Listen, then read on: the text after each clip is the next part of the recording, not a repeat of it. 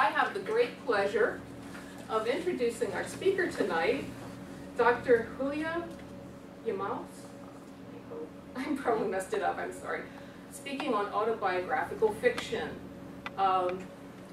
She's going to discuss autobiographical fiction, including her work in progress for the sake of a necklace.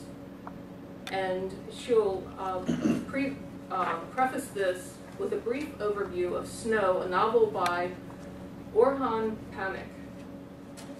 Oh, good. The 2006 Nobel Prize for Literature recipient. Hülya, a native of Ankara, Turkey, is senior lecturer in German, Comparative Literature Studies, and Turkish at Penn State. She has published an article, The Imagined Exile, Orhan Pamuk and his novel Snow, as well as academic books and articles on the influence of the Islamic East upon the 19th and 20th century German literature through Anatolian Sufism. Sufism? Sufism. Thank you. Thank you, Karen. Thank you very much.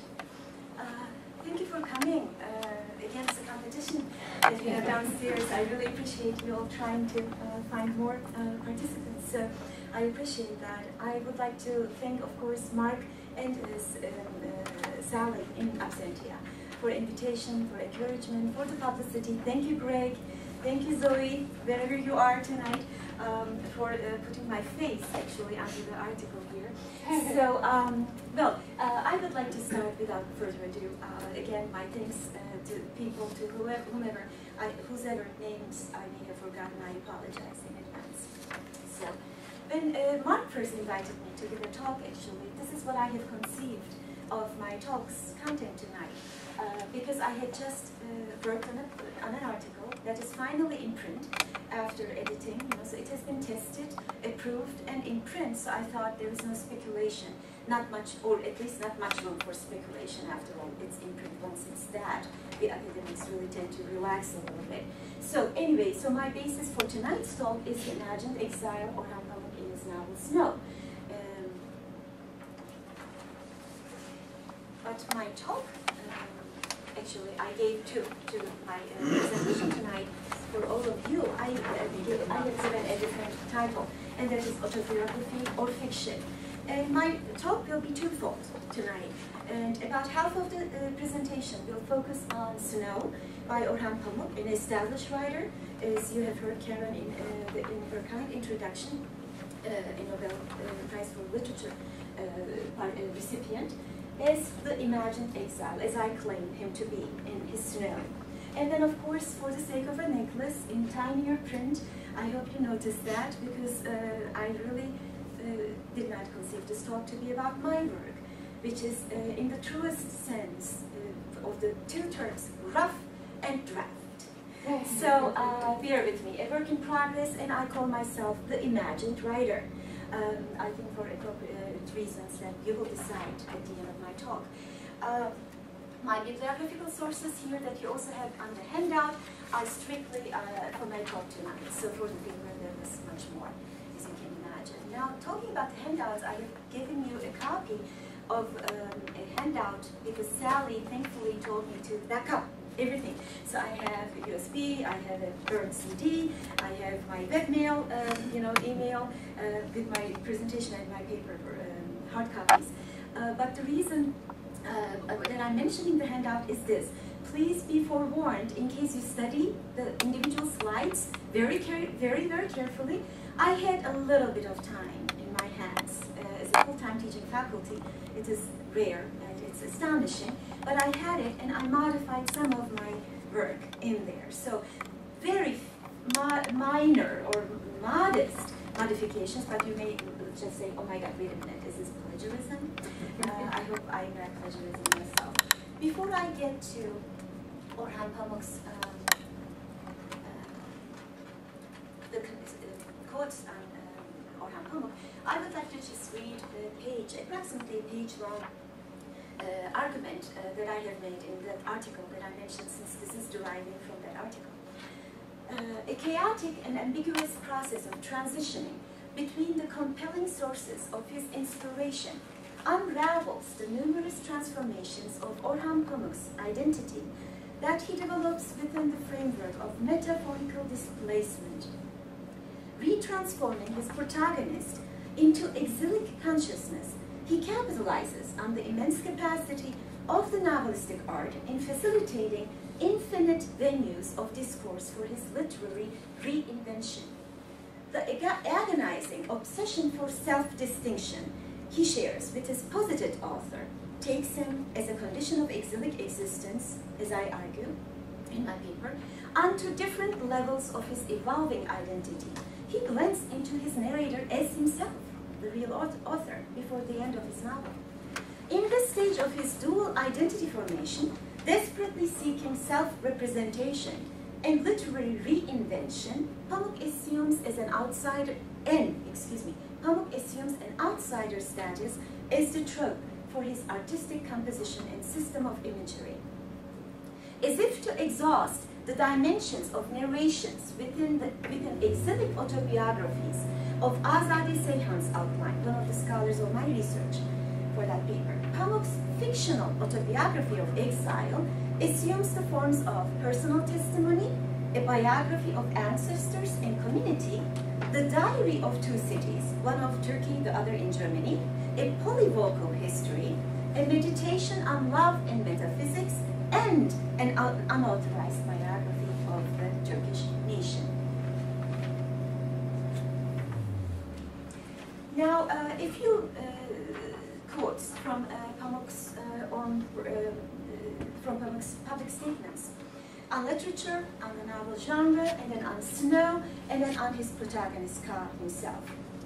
As you can see here, I will cut some of them to a point where the meaning hopefully won't be lost. You have it in your handout, just to save us more time, hopefully, maybe for a question and answer session before we all exit for the evening. He refers to great literature as our ability, or is the representation of our ability to put ourselves in someone else's place. But Pamuk is far, far more complicated than this. So please do not take this at face value when he says I represent myself in the form of the other.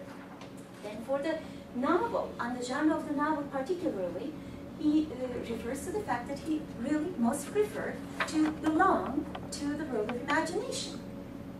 He does in Snow as well as in his other novels. But what I would like you to particularly pay attention to is the last few lines that are appearing in this quote. To leave behind this boring, dreary, hope-shattering world we all know so well, and to escape into a second world that was deeper, richer, and more diverse.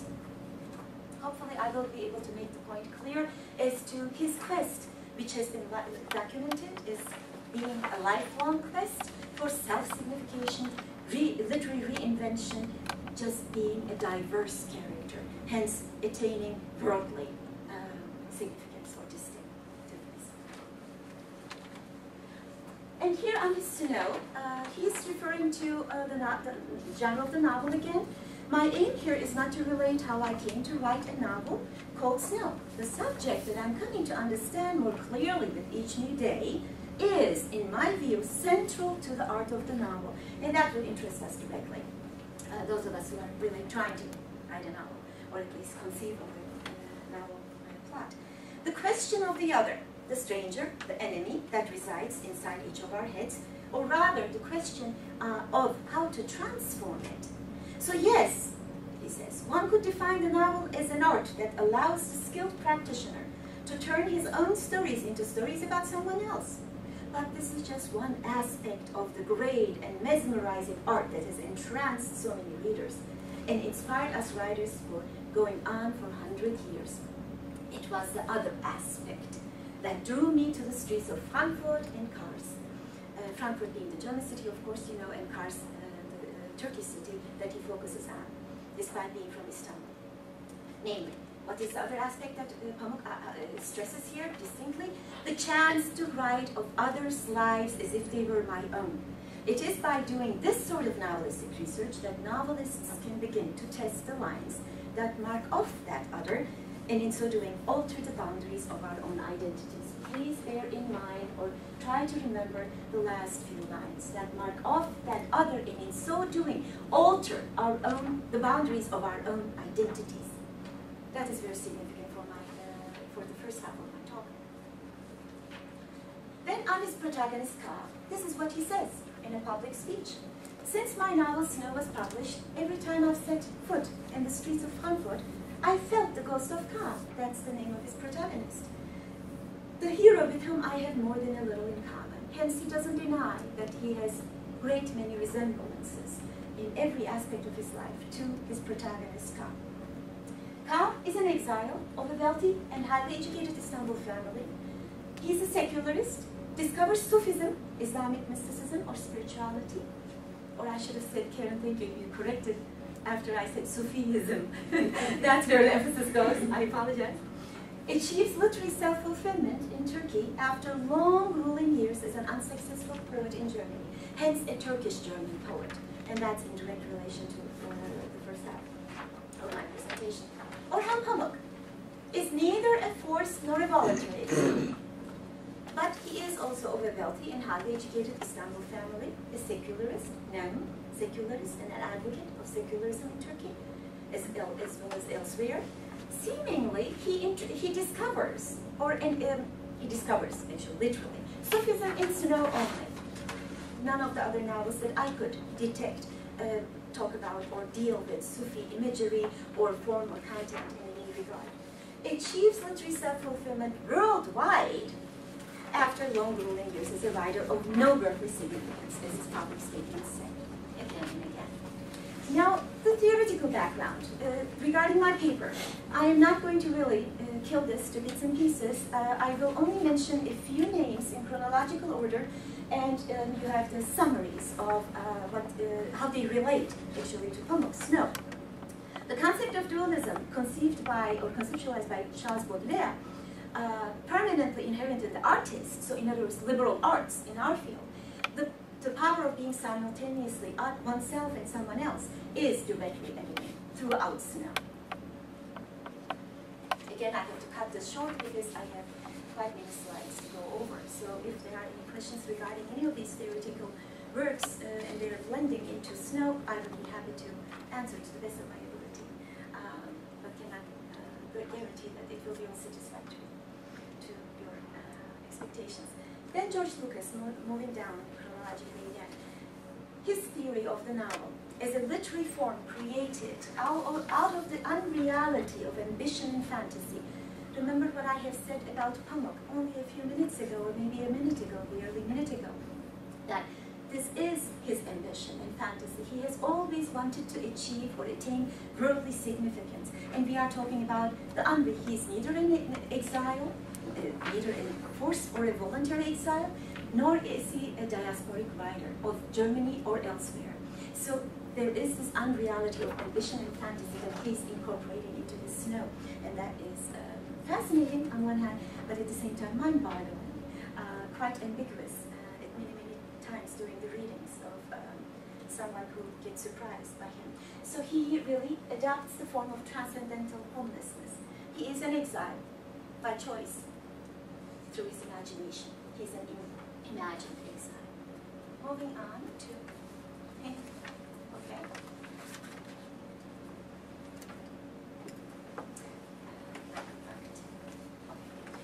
Mikhail Bakhtin. Now, his theory on the dialogic imagination, or the so-called dialogized ambiguity in the novel, is highly critical for the understanding of Orhan Pamuk's Snow. What he does, the double voice narrator. I have mentioned that very, very briefly, succinctly, that he is, his narrator is Orhan, his protagonist is Ka. Before the novel ends, his novel ends, he transforms into or blends himself into both. He evolves into his protagonist, yet at the same time he is his positive author. So that's what we are talking about, the double voice Mikhail Bakhtin has talked about when he referred to the novelistic theory, his theory of the novel being representative of the dialogized ambiguity, the double voice narrator, the dialogic relationship between the novel's real author, the narrator, and imagined positive author. Theodor Theodore Adorno. And this particular information, piece of information, is not directly relevant to Snow because it is against my argument in that article that I mentioned to you. He's not, as far as I could detect through my research, and my editors agreed with me, he's not an intellectual exile. In other words, he does not have certain issues with Turkey and stands aside it and says, I am an intellectual exile. I will be forever an exile. But rather,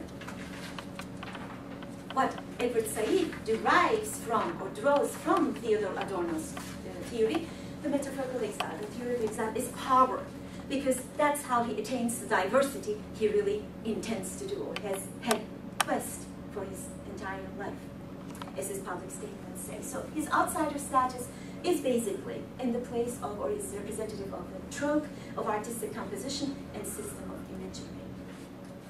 Now these are the theorists. What I also argue in my work on Pamuk's Snow is I basically claim that there is an ambivalent plot of multiple negotiations between the following. His fictional autobiography of exile. He basically covets 4 writers.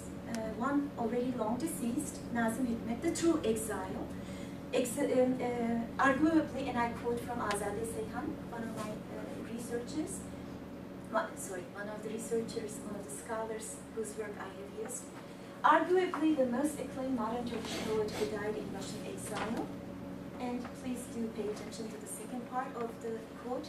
Perhaps the single most powerful source of inspiration for Turkish writers of Germany. Because the 3 in the list, Emine Sevgi Özdemir, Alef Tekinay, and Zafer Şenocak, are all Turkish German writers. In other words, writers of the Turkish diaspora in Germany that Orhan Pamuk covets in Snow.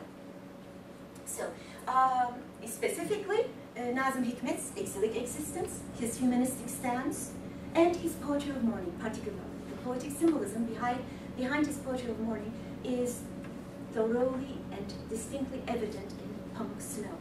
Particularly, I will give to those points in the next slide. Sorry, I'm confusing you. Emine Sevgi Özdemir, another Turkish German writer, construction of ancestorial biography through a Turkish and Kurdish cast. Pamuk covers that exactly.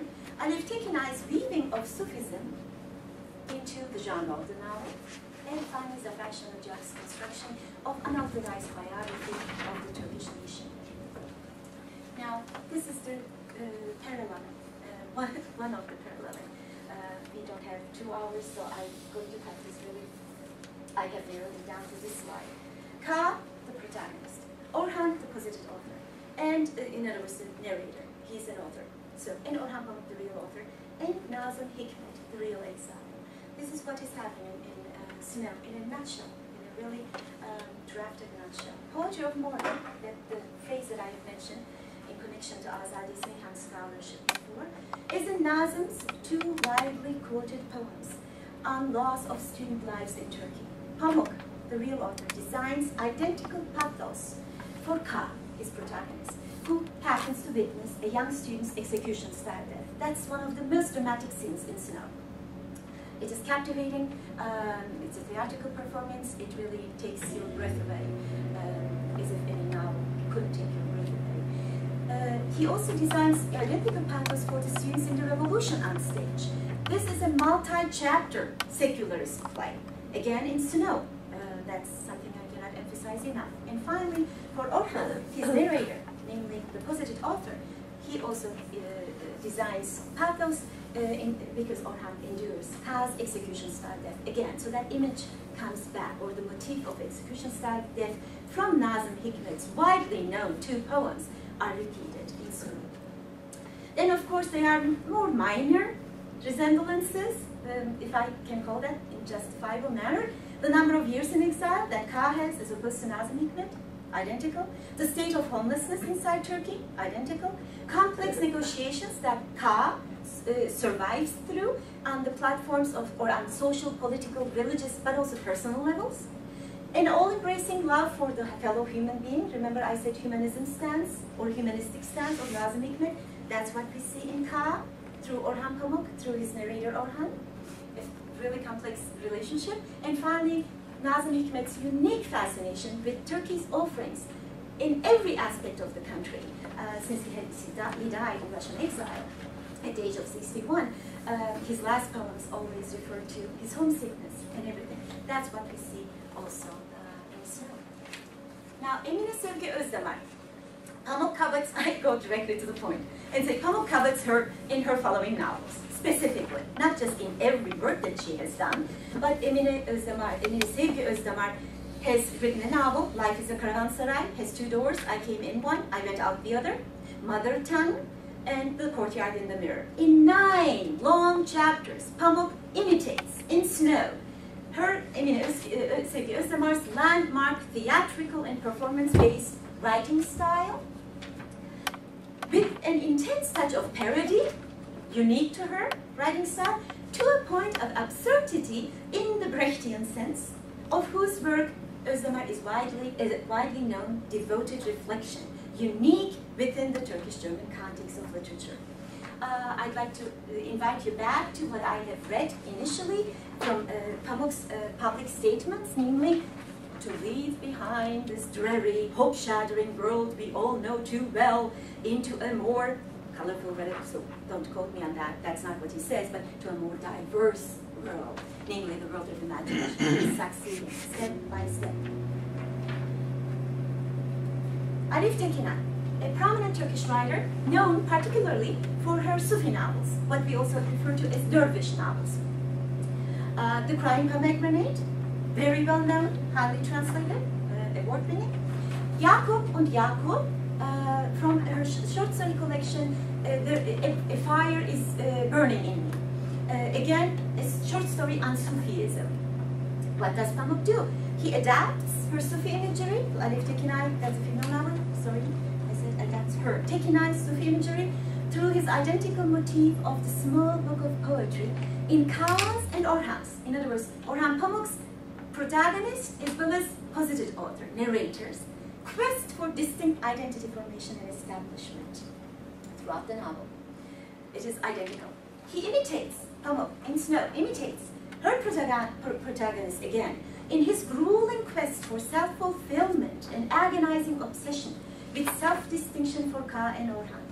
A few slides later, I will be showing you a comparative account, giving you a comparative account between Pamuk's fictional and non-fictional statements, so that you can follow step by step why I am saying agonizing obsession with self-distinction for himself, because that has been his life set goal. Finally, Pamuk, the real author, blends into Orhan, his narrator. The positive author is himself. The real author thus evolves into a dual identity of mystical proportions. Finally, Zafer Şenocak, the last writer in my list of authors whom he, Turkish-German authors, or just Turkish authors whose works he covets. Prominent Turkish-German writer again.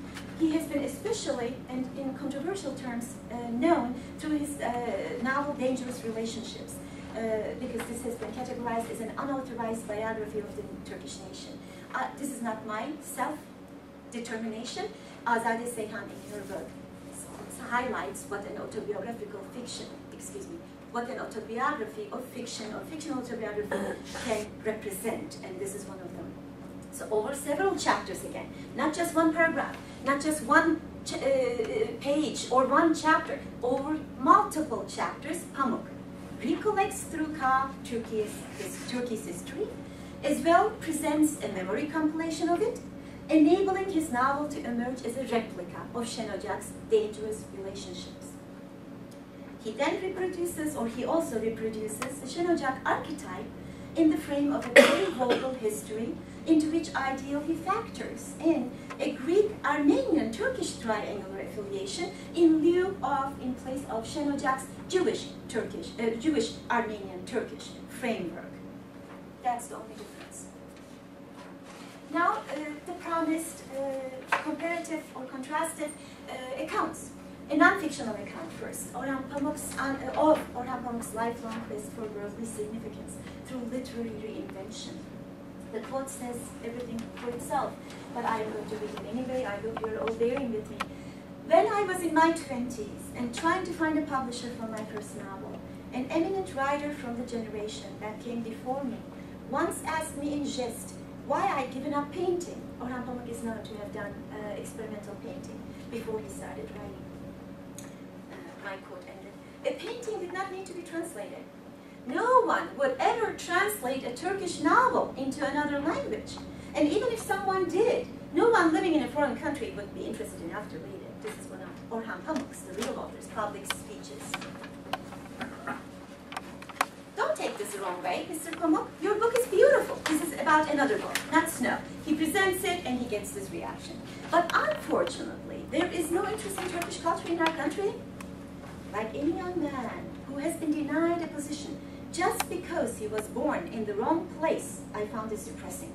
But I knew they were right. I felt like some sort of demented intellectual banging on for years about a subject no one was interested in. Another non-fictional account, this time on the issues of his obsession with self-signification and with escaping anonymity. Even as I walked from hall to hall, floor to floor, building to building, feasting my eyes on the colorful array of books from all over the world and marveling at their variety, as I leafed through their pages, I could see how difficult it would be to make my voice heard, to leave a trace to make sure other people could distinguish me from others. As you can see, he himself does not deny that. Now this is a comparative account because it also includes Snow, some pages from Snow. This is what he sees himself as a writer clerk, and in many public speeches he makes it clear of that. I work 7 days a week, from 9 in the morning till 8 at night. I have the titles of the next 8 novels I want to write. I feel myself pitiable, degraded on a day that I don't write. I was at the end of my tether when my first book was published. For 8 years I didn't make a penny. I worked so hard, didn't drink, didn't enjoy life. Now this is from his Snow. It was as if I discovered yet another weakness in myself. It was a painful reminder that while Ka had lived his life in the way that came naturally to him, as a true poet, I was a lesser being, a simple-hearted novelist, who like a clerk sat down to work at the same time, every day.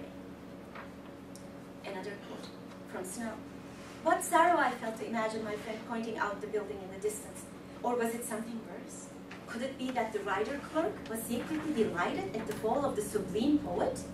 The thought induced such self-loathing, I forced myself to think about something else.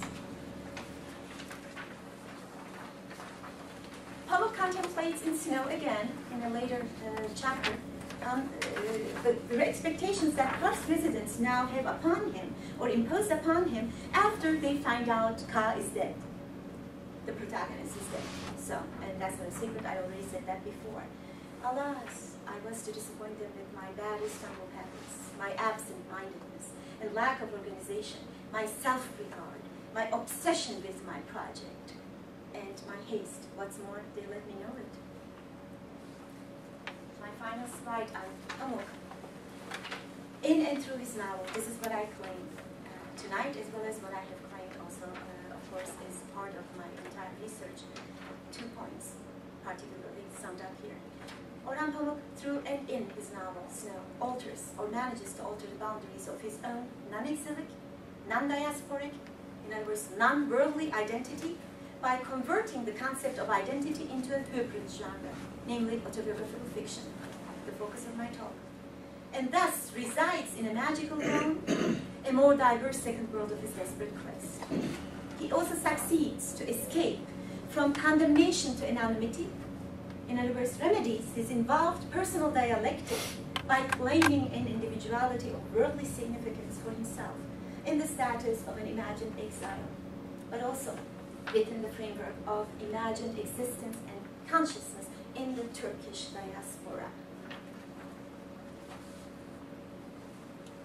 What's this one? Oh, this is my math did not do this. It looked a little bit more orderly in my math. Now the imagined writer, for the sake of a necklace, my work in progress. This is a brief biographical information. The question marks are there, of course, not by accident. I was born in Turkey. I'm not telling you my birthplace, although it is announced in the newspaper as Ankara, Turkey, so it's a secret. I have come to the United States after having lived certain years in Turkey after my birth in pursuit of a Ph.D.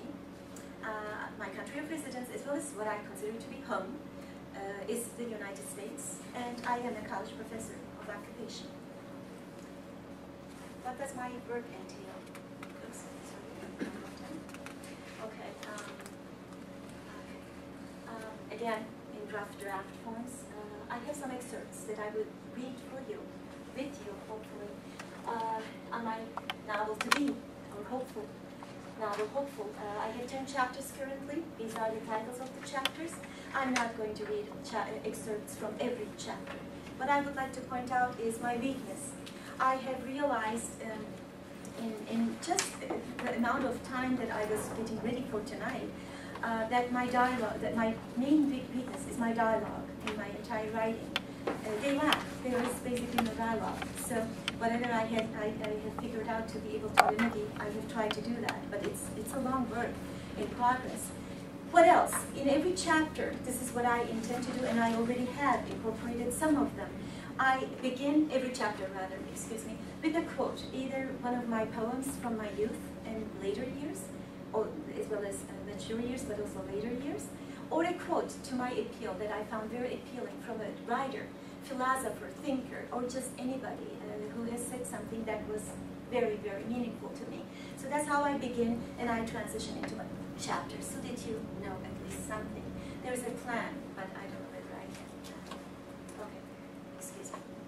If you allow me, what I would like to do, I don't know, Greg, may I speak directly at you, to you? If I just let go of the PowerPoint presentation and read my excerpts, would that be fine?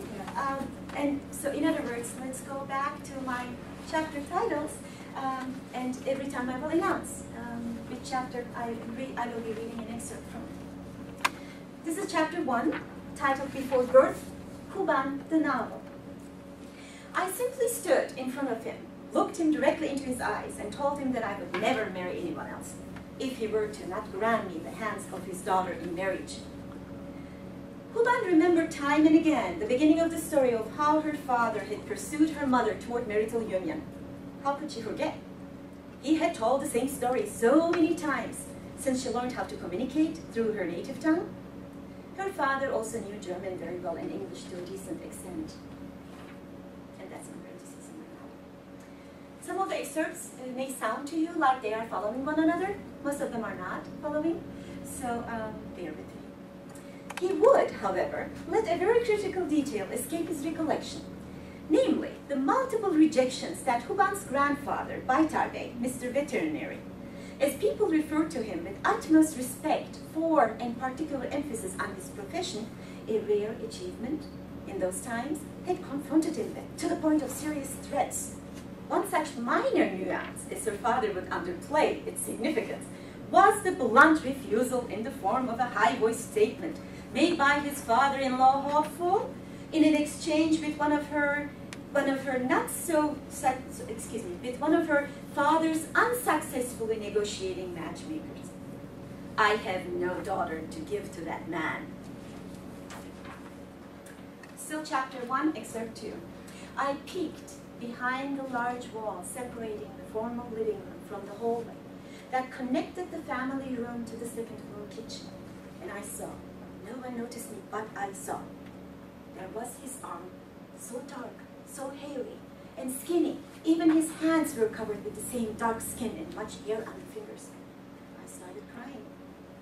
Then I ran onto the top floor, into your mother's bedroom, the one with the small balcony overlooking the vegetable garden, and I began to scream onto the balcony, or so I thought later on. Is my best friend really about to marry this unbelievably ugly man? Your mother had no idea as to why I had become hysterical. She was just so very excited and happy that she was now being promised to her future fiancé. I kept thinking, but she only met him once in her father's office. We were both barely 18. Auntie Hikmet's story, too, was for Kuban as familiar as that of her father's. I hope I'm reading, or my reading, or my tone and my voice are distinctive enough that I make it clear That one is a direct speech, of course, the protagonist remembers, and then the other ones are just narration. So that's what I'm doing throughout my novel, to be, hopefully, or hopeful work. I have two narrators, very boring, nothing exciting as Orhan Pamuk. Not that this talk was supposed to be in any comparison or contrast by any means, but I have an I narrator, I have a third person narrator. I am occasionally blending in my own voice and through certain poems that I quote or cite at the beginning of at the beginning of all my chapters in my native tongue. That's basically so far, and I'm definitely open for ideas. Chapter 1, Excerpt 3.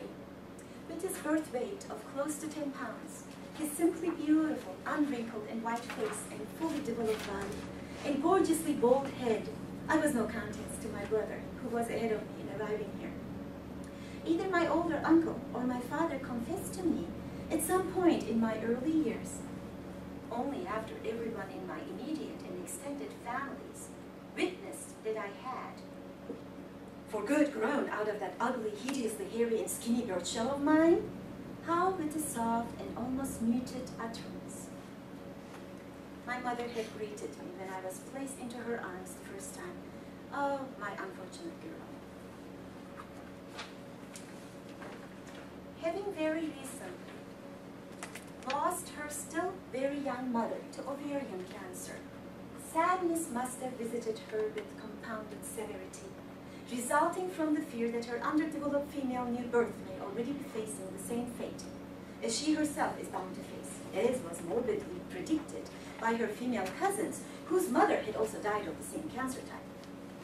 If their prediction would come true, my mother must have dreaded to think then her helplessly tiny and weak daughter could not escape the tremendous loss she was facing at the time. My poor, unfortunate mother. The namesake of her poor, unfortunate girl came to my mother during her pregnancy with me, disguised as the title of a newly published novel. She would read again and again, not being able to move herself from under the impact of the novel's narrative, a tragically ending love story. How could my mother have known how closely her own poor, unfortunate girl's life was to resemble that of her namesake protagonist? Chapter 2. Butrus, First Love, First Chance. Gün sönüşünde, I'm sorry, you have the English translation. I decided to keep my native tongue, and I haven't completely decided how I would like to pursue this, but this is more close to me emotionally. Gün sönüşünde deniz, karşımda seri seri uzanırken, sensiz olmanın öldüresiye acısı, yerleşiverdi yılan gibi içime. Uzaklardan hafif hafif esintisiyle, rüzgar arkadaş gibi fısıltılarla, and the poem doesn't end.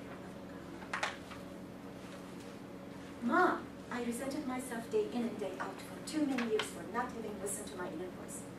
I regretted not having had the inner strength, your kind, to stand firm on my initial intent, to give in to my instinct. You thought that this arrangement was the best alternative that I had at the time. Look, though, look how it all turned out to be. How sad you would be if you were. And when we parted once again, I blamed you, Mom. I blamed you for so long. When I grew tired of resenting myself, I began to resent you. At a time of dusk, when the sea, she should be running home after her regular tea gathering with her friends to comfort me, to assure me that this unbearable hurt will leave me alone soon, that it won't hurt this much, ever again.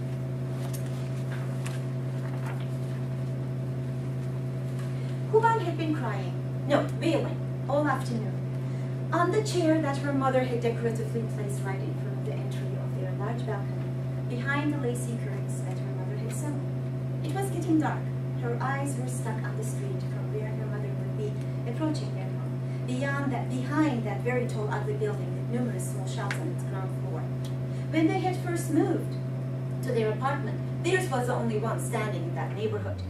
But now, there were too many, blocking the view from their living room, even the main balcony. What was taking her so long? She knew. What was taking her so long, she thought. She knew that today was the day when she was going to break up with Butrus.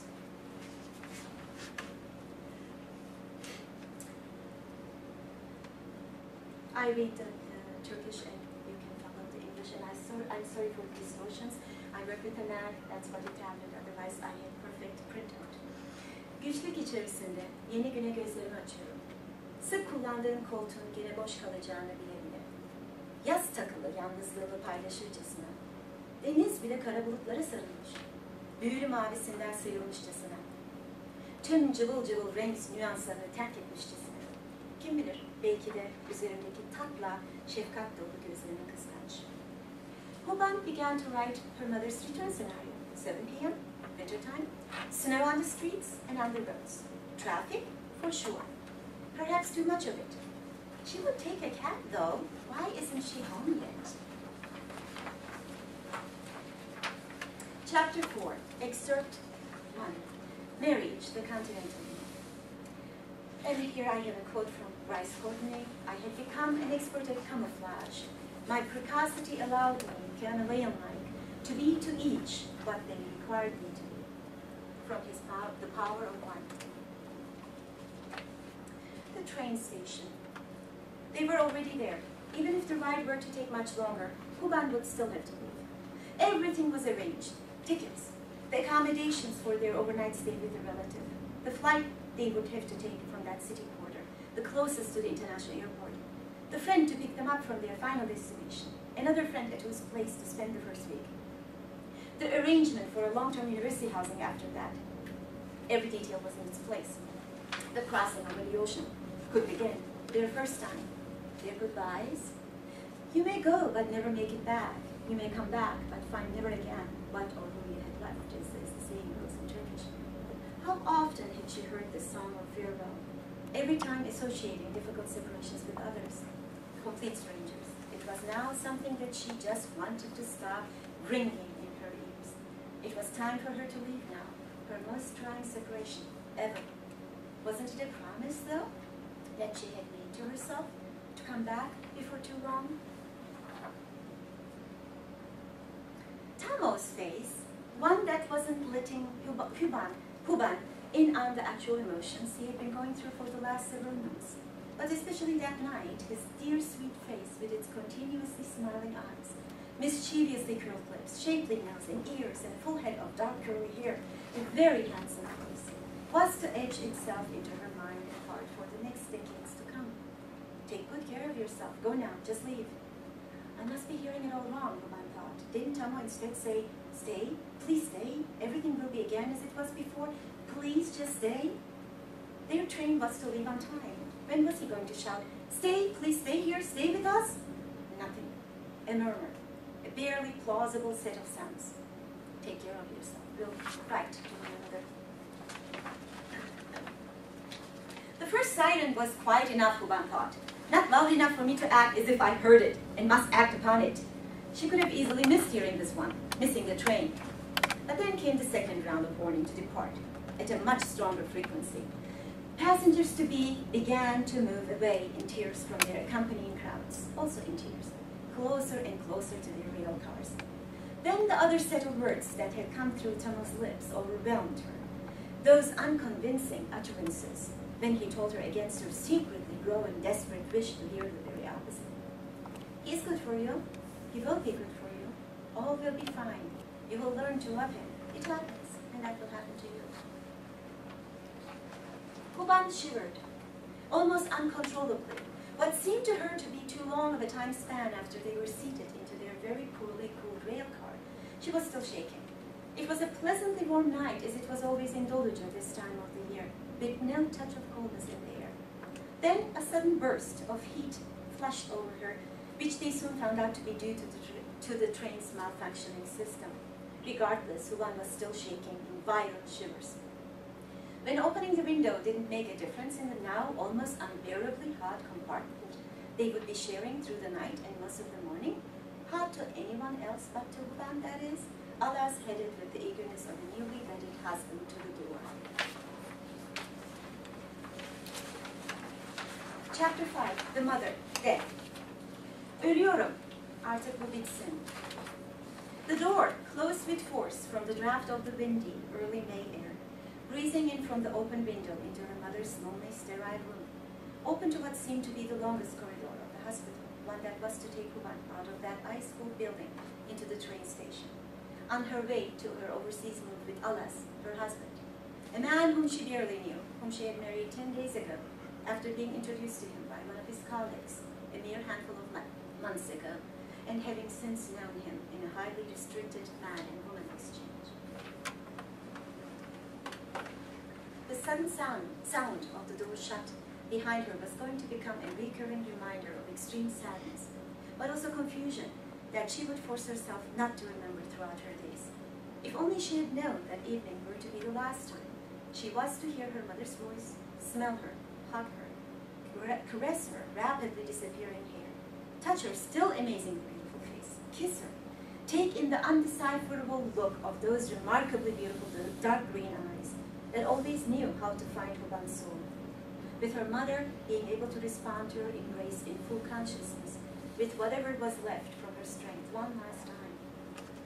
Her mother's hand in hers and her questioning eyes on her face and body, seeking an answer for the level of her happiness in her few days old marriage.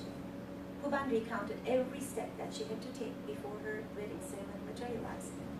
Against her surgeon's orders, her mother had made sure to make her appearance in the cocktail salon where the so-called happy celebration happened. Huban preferred not to recall any details of that night or any other nights following it.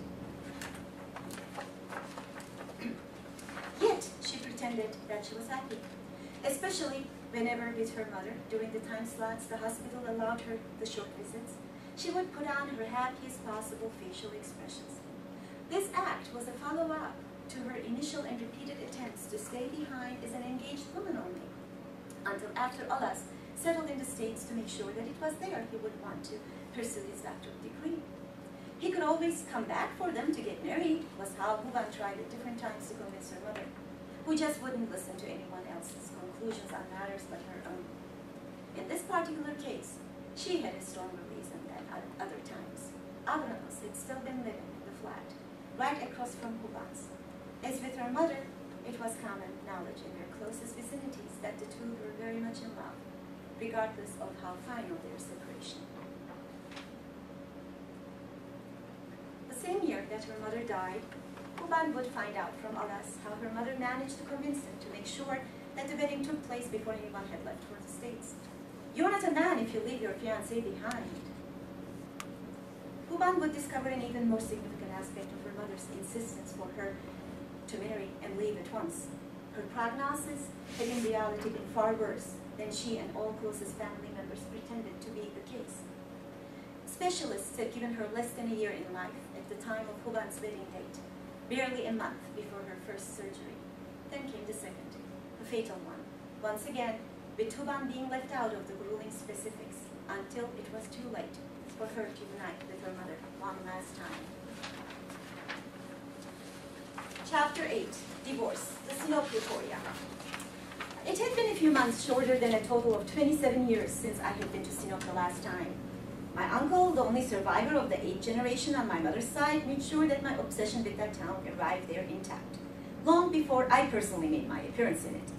He had arranged for my Nostalgia for Sinop poem to be published in the local newspaper. The editor was the son of an old-time acquaintance, in full admiration of my uncle, the physician from Germany, Dr. Bey, Mr. Doctor, as many Sinopians called him affectionately, who of the entire desirable workplaces at his fingertips as retirement destination, had chosen this isolated location, his town of birth.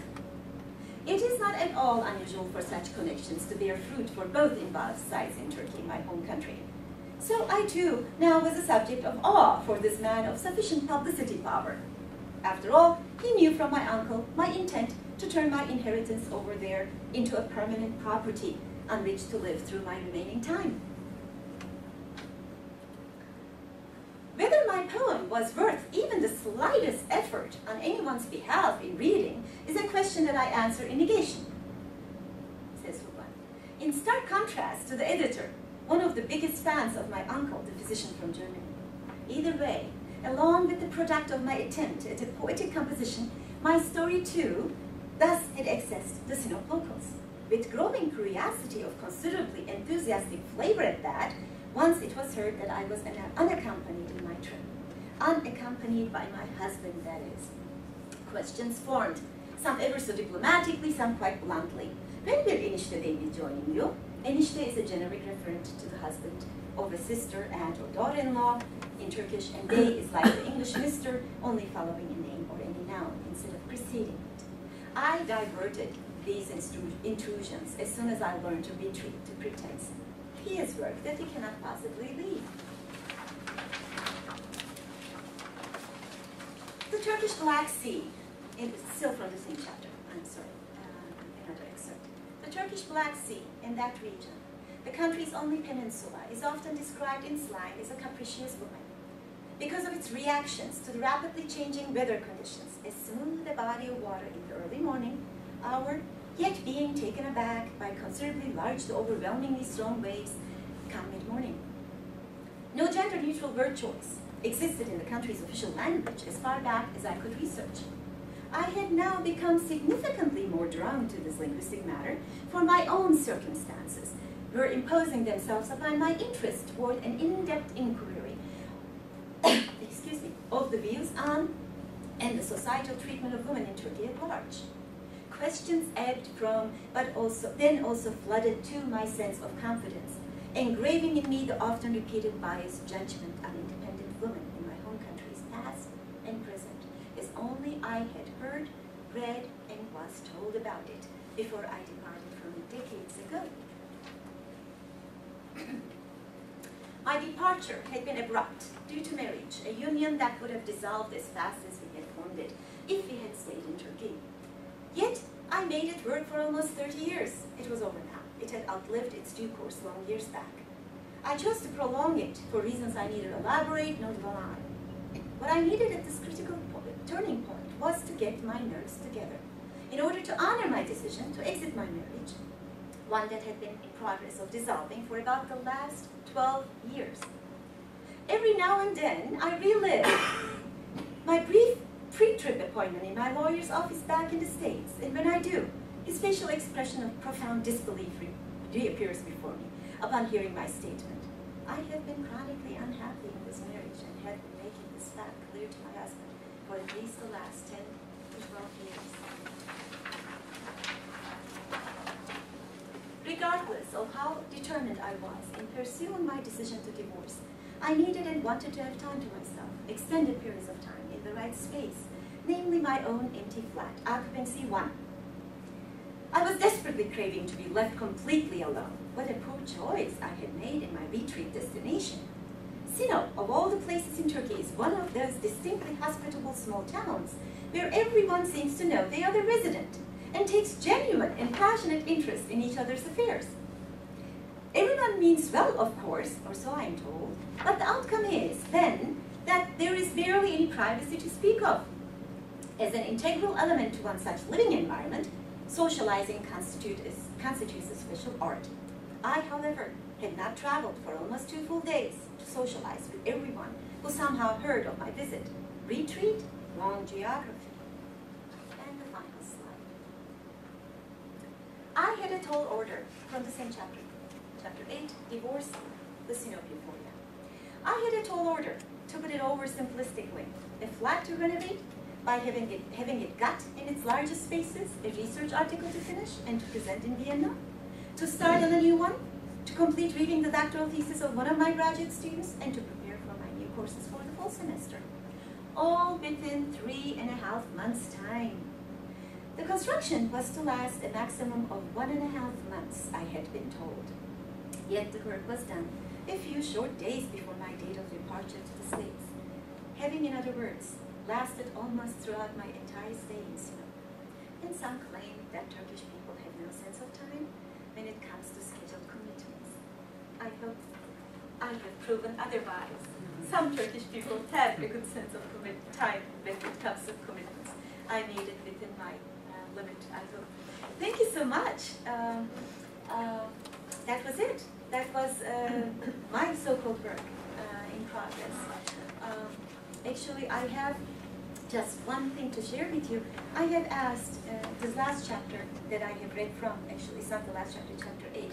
That is my most complete chapter. I have asked a few dear friends to read it. and giving their true reactions, their honest reactions. Some of them are sitting here in the audience, and I'm very honored to have them. And one of them actually wrote, like, I don't have the full quote, I will treasure it forever and ever, and no matter what happens to any of my excerpts. She basically pointed out that my intent to leave it to my reader to decide whether it's a memoir or, in other words, autobiography or fiction. That is a question. Remember, that is basically what I have been intending to do from the beginning. So she had just read right into it and said that it was really some kind of a balance, or it wasn't very obvious, although from my close friends know quite a bit about me. So that is something that I really aim at accomplishing, of course, but it's not purely autobiography or fiction. There are certain elements, as I have pointed out, with my questions regarding my chapters. And another one, basically, another very dear friend, basically noted her hope for me, on my behalf, that my writings will somehow generate not only interest but also encouragement in others who have to go through or have gone through similar experiences. So I thank my friends in your presence. I thank you for coming, for listening. This was long enough, but I hope it was somewhat a pleasant experience for you. Thank you again. Thank you for the opportunity. Oh. Are you doing any questions? Oh yes, by all means. I have a question. Do you write in your native language or in English, or do you go back and forth? I write, actually, I no longer write in my native tongue, unless it's, I dig into my old poems. I sort of jotted certain notes from the past. Those are all in Turkish, German, not in English so much. So instead of translating, I really try to just incorporate them into my English context, so to speak. But no, I conceive of any of my excerpts, actually any of my work, in English anymore. Yeah. Although I have some poems in German, because I teach German, that's why.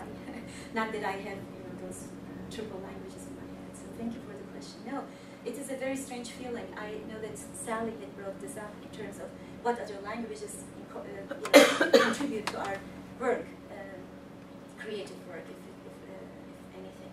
And I thought about it. I think I will have to spend a little bit more time on that, because Turkish is still, although I have lived here over 30 years, Turkish is still the language that feels most authentic to me.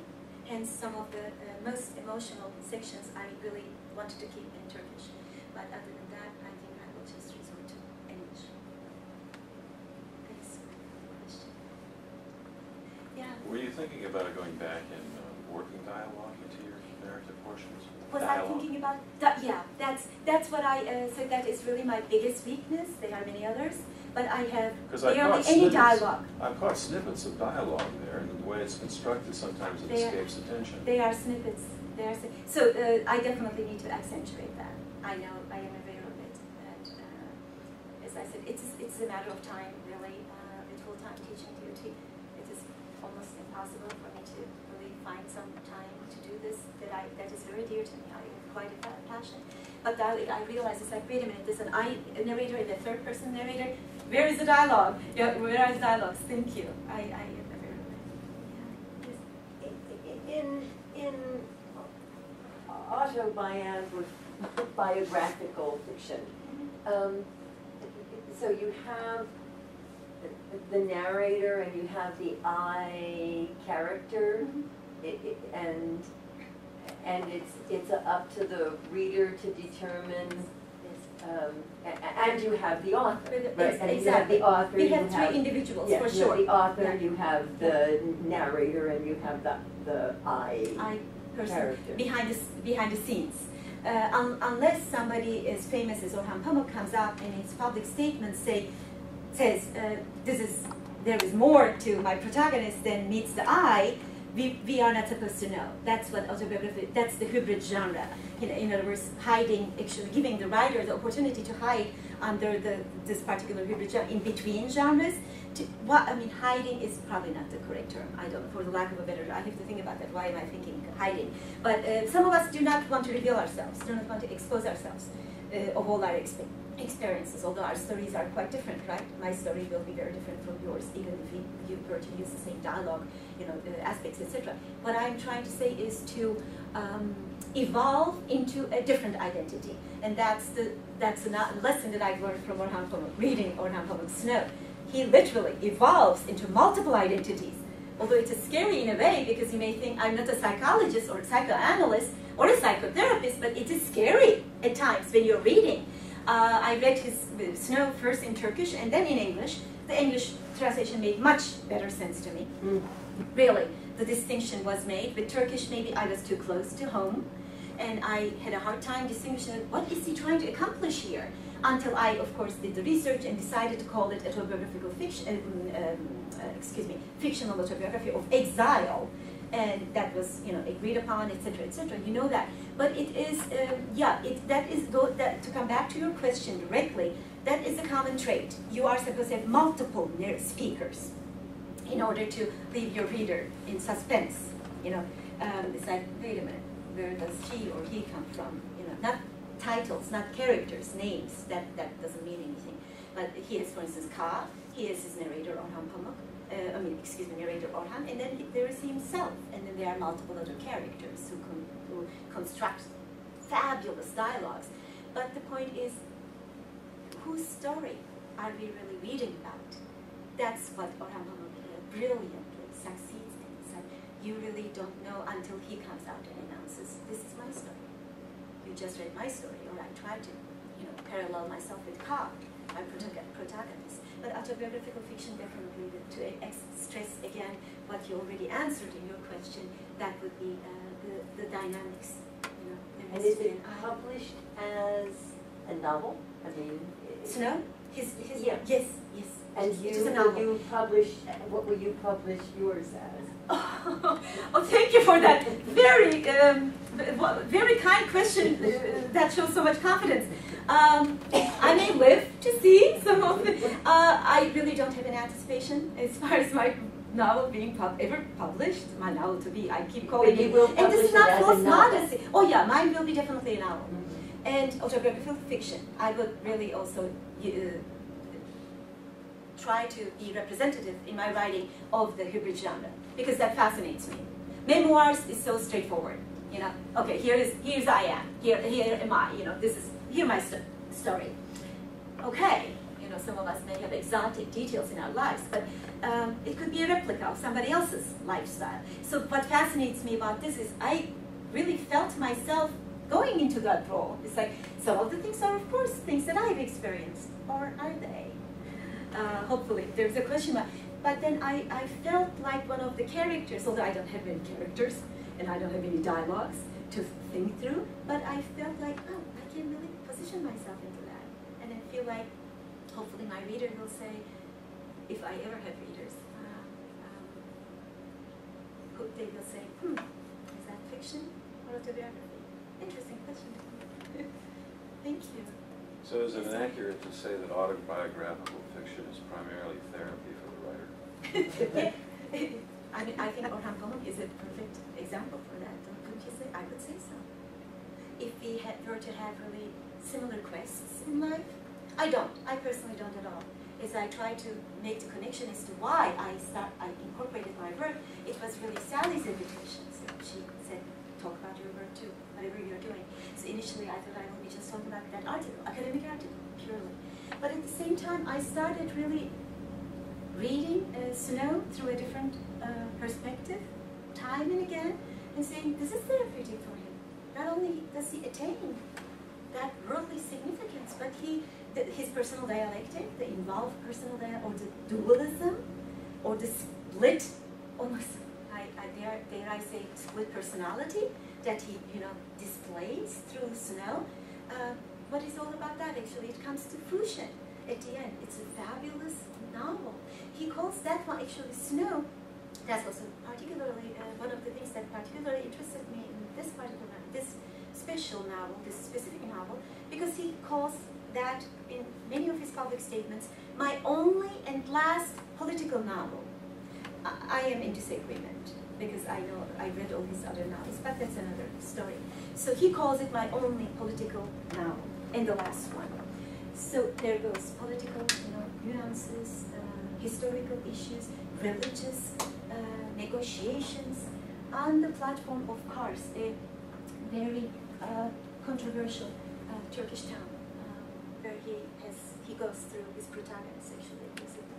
It's like a travel literature too in a way, but he incorporates diasporic existence and consciousness all under imagination, and as well as exile, as I said, and under the hybrid genre, and comes up with something as fascinating as Snow, if I may say so, as a reader, pure reader. Not someone who really picked him apart in this. So that's what he does. The theory, the Mikhail Bakhtin, George Lucas.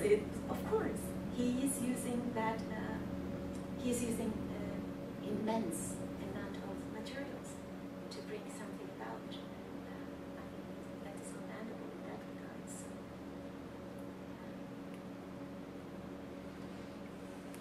I have another one. So did I hear you correctly say that you don't have any characters? I don't have many dialogues. I have Okay. characters. Oh yeah. Okay. In fact, all of my chapters are based on a character, and Okay. there will most likely be more characters added as I go along. Maybe the last one would be Jana's marriage, the continental move. Not Huban's anymore. Huban's marriage, the continental move. They sort of intermingle. Okay. That's Well, my intent. I guess where I was going with that is, can you elaborate as to how much you actually fictionalize in terms of, did you take multiple conversations with one person or multiple people and combine into one conversation in one event? Did you create events that never really occurred, or? Multiple characters into one particular framework or plot, so to speak, if we can call it plot individually. Multiple characters definitely were combined. So to that extent, I fictionalize the characters. But I don't think I have achieved the distance, the kind of objective distance that we all probably need to achieve, even if in composing poetry, short poems, it doesn't matter, in terms of isolating myself as the person, Hülya, as opposed to the so-called writer, the imagined writer in there. Was that an answer to your question, Greg? Yeah? Thank you for that question. You're welcome. Thank you for all the questions. I'm wondering, I'm obviously limited by only getting tiny excerpts of a substantial novel, but I'm interested in the plot, in only getting like little flashes of it, and curious how you are dealing with things in the novel, the actual novel, like you commented about the divorce, that the marriage would have ended in divorce right away, but the character decided to keep this marriage going for 30 years. Now that draws me in. I wonder why. And I'm wondering if, with things like that, are you coming out and being clear with the reader as to this is why, or are you implying things and putting a lot of things there and